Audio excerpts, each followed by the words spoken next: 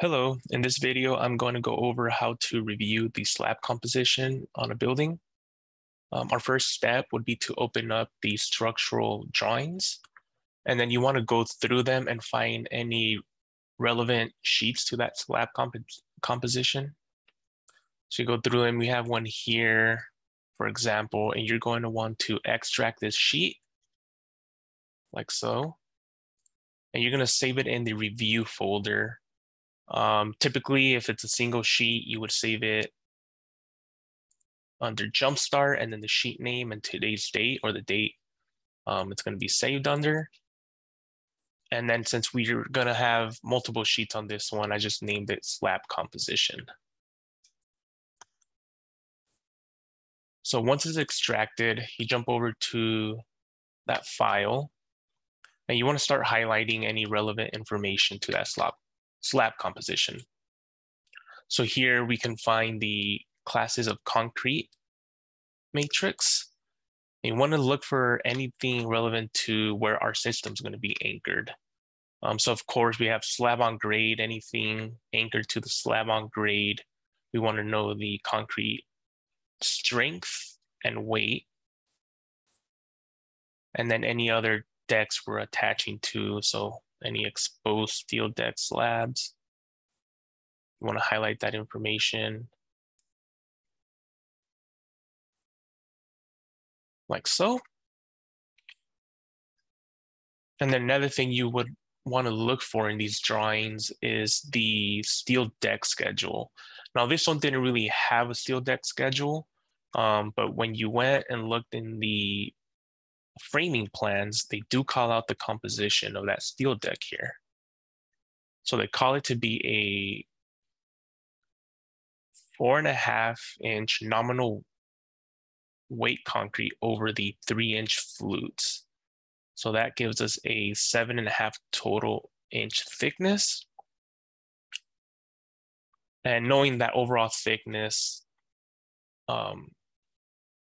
we should be good to lay it out in our proposal drawings and see if there are truly any conflicts there. So you want to keep scrolling and finding any other information relevant to concrete slabs, compositions. Here we have the deck edge. Always want to know what kind of bend plate they have at the edge. If there's various type of deck edge plates at the end. So here they call out the 1/4 inch everywhere on the deck.